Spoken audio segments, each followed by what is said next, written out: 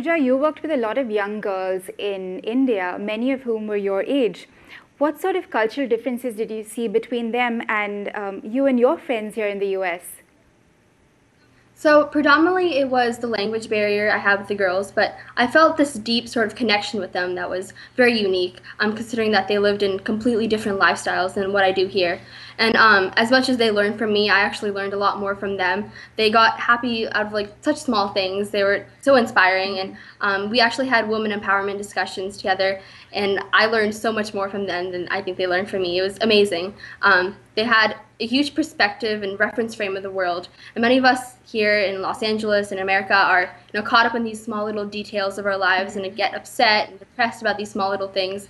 But despite them living in such poor circumstances, they were so happy about everything. And it's definitely something we can all learn from them. Sure. And personally, is there anything in particular that you took away from this experience in India?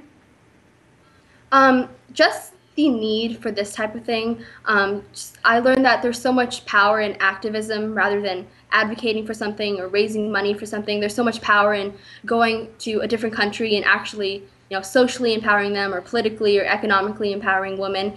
And there's a huge change of lifestyle there in terms of gender inequality. There were a few girls in my class actually who were in 8th, 9th grade who were actually married, and that's something that's completely unfathomable to many of us here. And it's important for us to not just be caught up in our lifestyle, but actually want to and feel the need to do something there. What was the response like to this training program? I'm sure this was the first time they were exposed to something like this. Tell me about that.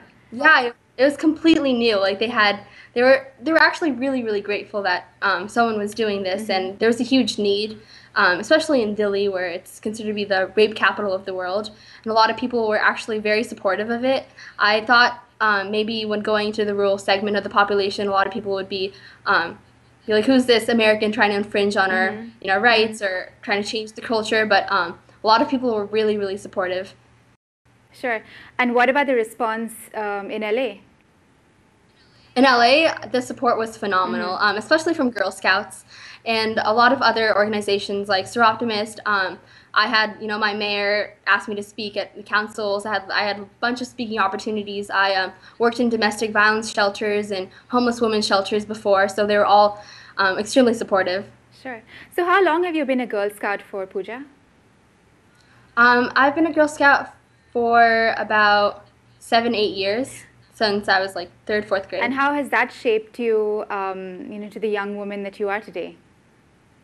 Yeah, Girl Scouts teaches the ideals of leadership and responsibility, but most importantly, how to be passionate for something and not just advocating for something that you're passionate about, but actually actively doing something about it. And there's a lot of campaigns to end world hunger or gender equality, but there's very few people who actually do something about it. Watch the remaining show on ITV Gold.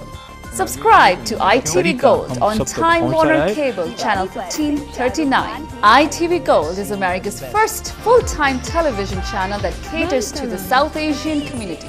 Your favorite dramas with English subtitles. Watch movies, back-to-back songs, award-winning local news coverage, and much more.